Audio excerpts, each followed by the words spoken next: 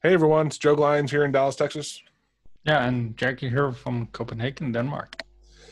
So we were chatting here, and I was showing Jackie something I had seen. Let me share my screen here. I've been watching these videos where people use like OBS and other tools, and they were using this something like this, and they're like they even what really made me laugh was like, oh, and they're very reasonably priced, and I'm like, oh, okay, let me go look at one, and I'm like, oh, 15 keys, okay, $200. I'm like, are you kidding me? Like, this is nothing. And so I started asking Jackie of like, I said was what I thought of was I saw this 10 key, and I think it was $12 on Amazon. I could probably look here at my orders, but I have so many. You guys, everyone will laugh at how much I actually order. Oh, don't look at my wife's. Those are her anniversary presents. So this was, where's the price? Oh, it was $15. I went way out. There were cheaper ones, but this one kind of was bright, so I figured, hey, whatever. So when I ordered it, and we were just working through, what I wanted to know, because my keyboard has the same 10 keys in it, right? Can we say, hey, when someone presses the 5 on the 10 key instead of my keyboard, can AutoHotkey differentiate that? So that's where we were. And now Jackie, actually, Jackie, let me give you control. You're much better at this than me. We were trying to figure out remember the keyboard hook, right? Is what we had seen that we needed to have running. Yeah, I was like, I don't know because, hey, I haven't done enough with different types of keyboards and setups and stuff.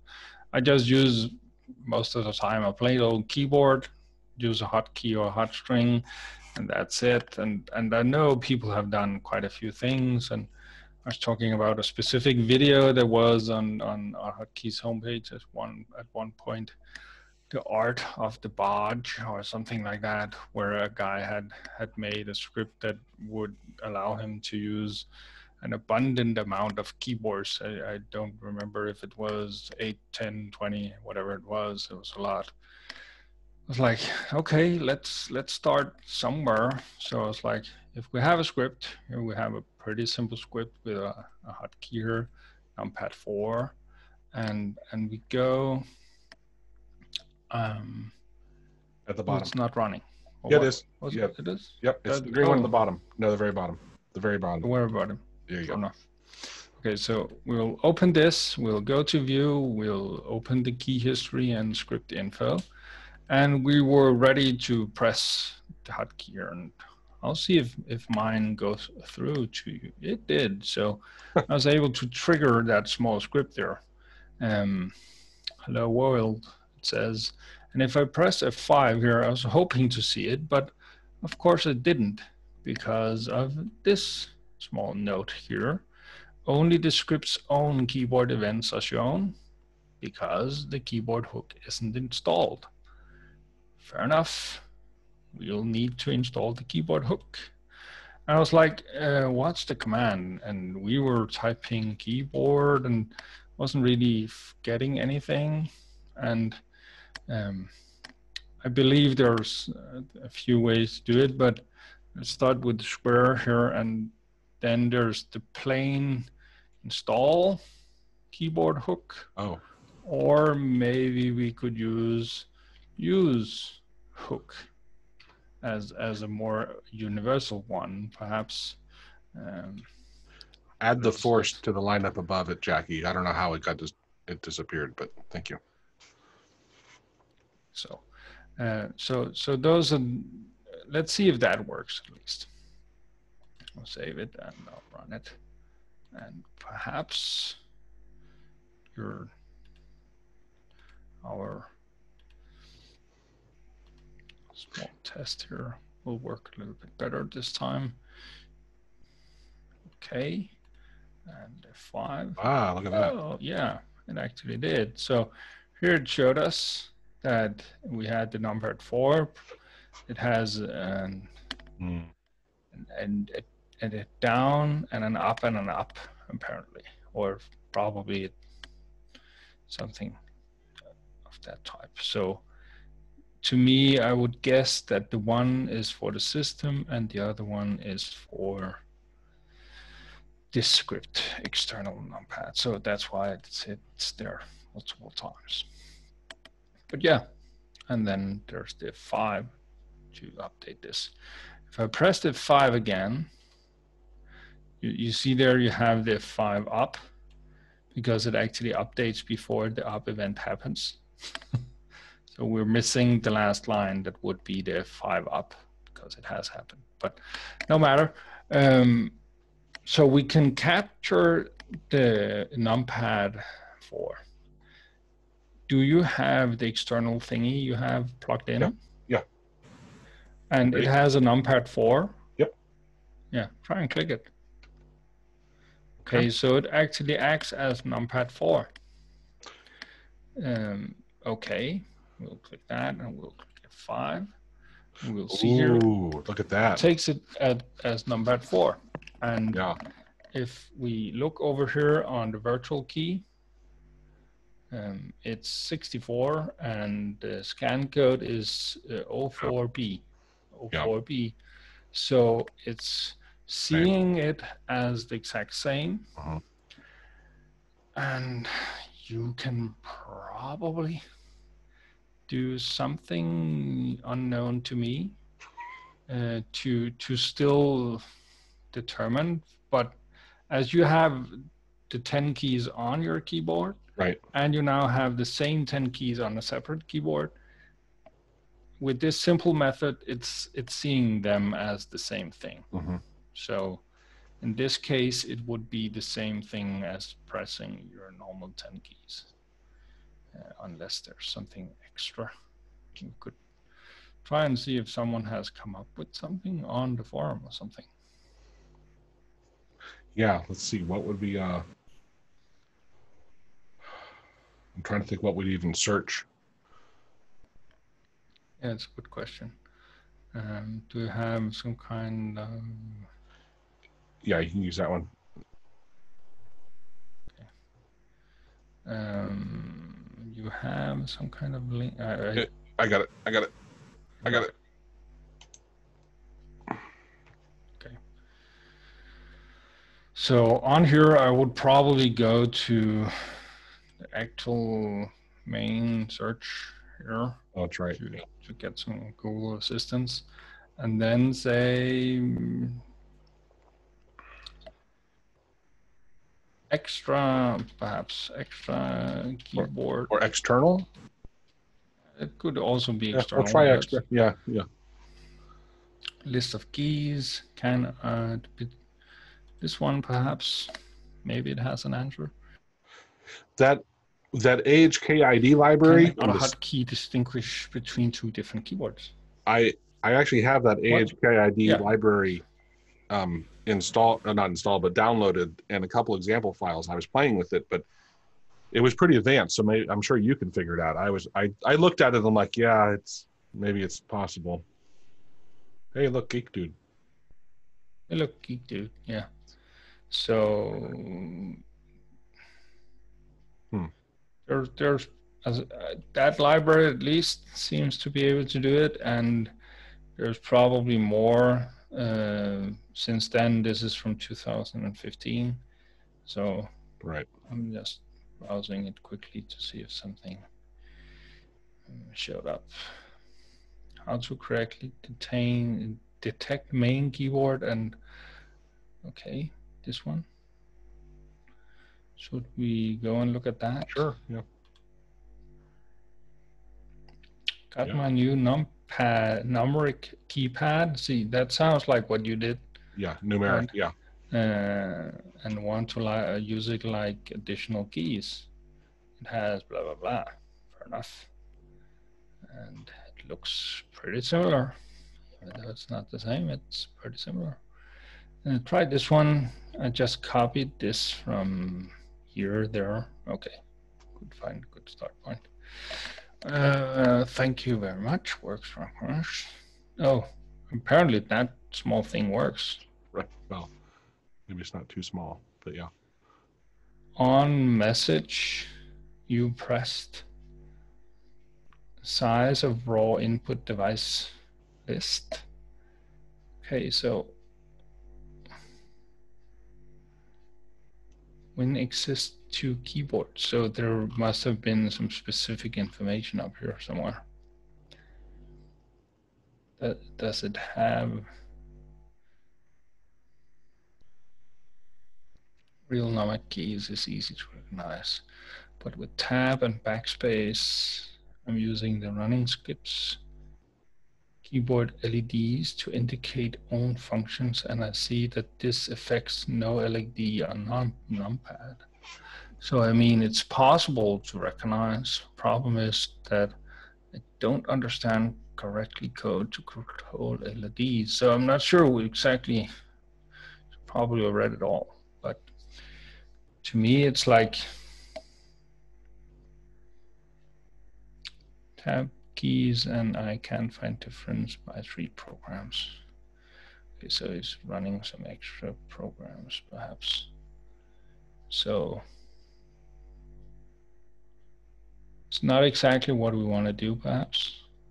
I thought it was, but this, to me, when reading it this sporadically, like I'm doing here, or I'm not reading it thoroughly. Notice at the beginning of this, Jackie, right? He says, try this one. So this one's not related to the stuff before. Here? No. Oh, he says, try this one there also. And the one you were, or maybe that is the one. Yeah, I'm just saying, I don't think this is related to the other one. Oh, no, but here, this one, the name of then how to correctly detect main keyboard and numpad keypad. Yeah. To me, it doesn't really matter if he's able to detect what is the main keys, then you would also be able to detect what are non-main keys, right? Yeah. So I was like, yeah, this should somehow be able to detect different devices. And my only issue with just reading it quickly was that this one started with, where was it? It was just down here with this small thing here. When exists two keyboards, is that his own GUI that has that name? Yeah, okay. So now it makes a bit more sense. So let's select all of this and try it. Why not? Yeah. On your studio's up. Oh, up here. Yeah. Do you want to just use this one? That's fine.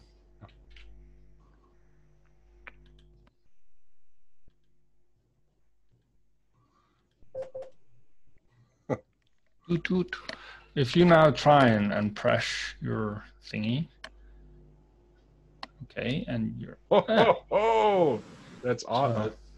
That's exactly what I did. The left was my normal keyboard. The right was the external numeric.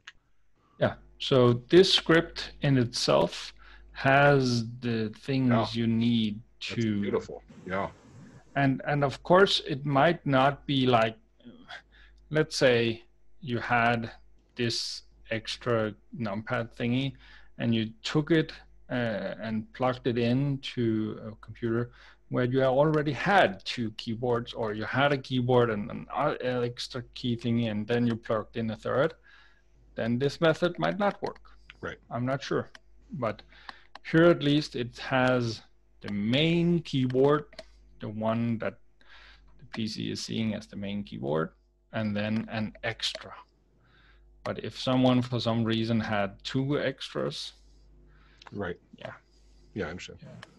Yeah, so basically, like I said, I mean, I spent for a nicer one for $15, but we could get something that for $12 compared to $200, and with AutoHotkey, be able to do something very similar. Now, granted, I might need some whiteout or something to cover over the keys, and put a or a little sticky or something on it to help signify what it's for. But very cool. I'm not sure your small keyboard thingy you had. Does it have removable keys? You know, I when I was ordering it, I thought about trying to look to find one that did. If they're removable, they're on there pretty good. But Yeah. I figured some probably do, right? It's like if it's like the keyboard I have here, even though I've never removed the key from it, I'm pretty sure I could if I had a small tool to do it. Right. But yeah, it was just you can probably buy individual keys with funny symbols on them or a small key printer or whatever. I don't know what you could do, but yeah. Hey, there we go. Oh, it's just a little thing. So yeah, I think you're right. I've at least seen you can, with weird symbols or different letters, or you have keyboards with all kinds of languages on them. So of course you can buy keys with different symbols. Right. It would be a thing, and who knows how much a bunch of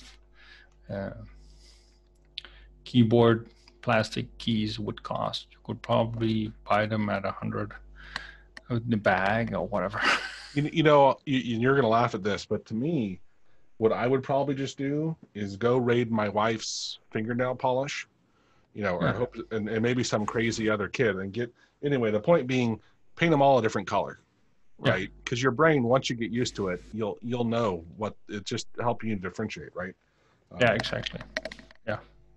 But yeah, you probably even use your fingernail polish remover to remove what's already on there. Yeah. Perhaps. Cool. Well, that was awesome, man. That worked out. And it's just another great example of like, AutoHotkey is amazing, right? Like, just now, granted, we still have a little work here to do because we'd have to, once we detect that what's pressed, then we got to go tell it what to do, right? So we'd have to build a tool to make it simple, probably simple to go tell it to go interact with something. Those tools do come with a macro like creator to tell it to do stuff. I think it'd be very interesting. I wish they weren't so expensive, because I would love to know how they programmatically interact, like with OBS and with DaVinci Resolve was the other one I saw examples of. How are they? It's sending accelerator keys. I'll bet you that's what they're doing, right? It's not most likely. Yeah, it's not sending like a control click or anything. It's just sending that accelerator key. You're remapping it. Yeah. Awesome. Very cool, man. Absolutely. Yeah, that's so. Here you actually have that way or this way, right? So you actually have it down here in that small piece down here. You actually have where it differentiates between them in this U pressed, and this up here is actually handling what's going on, and depending on if what's in the buffer is keyboard 1, then it goes to this way, and if it's not, it goes to that way. So here that's okay. I'm with you. In essence, the small last part, right, of actually differentiating if it puts it into one or in the other. Yeah, so, and it's dynamically pulling in that the VK key number thing. That's the what was pressed, but this is choosing which one of those two GUI. Exactly. Things. So when you have it done, when you have this pressed or whatever small piece of code you wanted to do, it's pretty straightforward probably to set up different differentiating actions for whatever was pressed on the keyboard thingy. Because instead of going for this one, you would just build your entire code down here and say if and then say get keyboard name. Hey, throw one in there. something like that. Did it put it itself? It did. Sure did, yeah. Fair enough. Equals and whatever, right? But numpad 4, if that was the one we were trying to remap, and then put take this. We'll throw a message box in front of that. Yeah. Right, because we can literally right now test this. It's that easy. Yeah.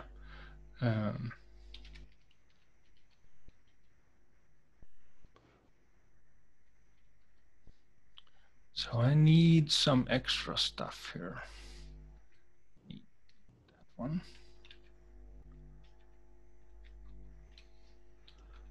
It's missing a few of my key presses here, apparently. So yeah, this should actually be all that will. This is a very crude way of doing it, right? If you wanted to make something more worthwhile, you would do something a bit more. Does it actually say 0 4 or does it say 4? I don't remember. I don't remember. I wasn't trying to click that. I was trying to click this one. And if you then clicked, it says, oh.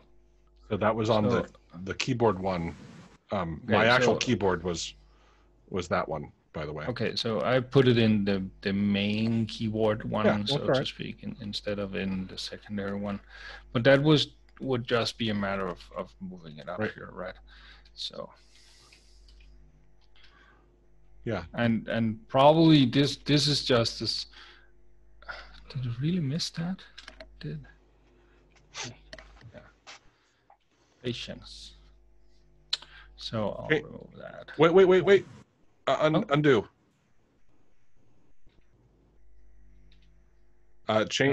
Just change that message box to say, whatever. Take internal keyboard or whatever. But yeah, there you go.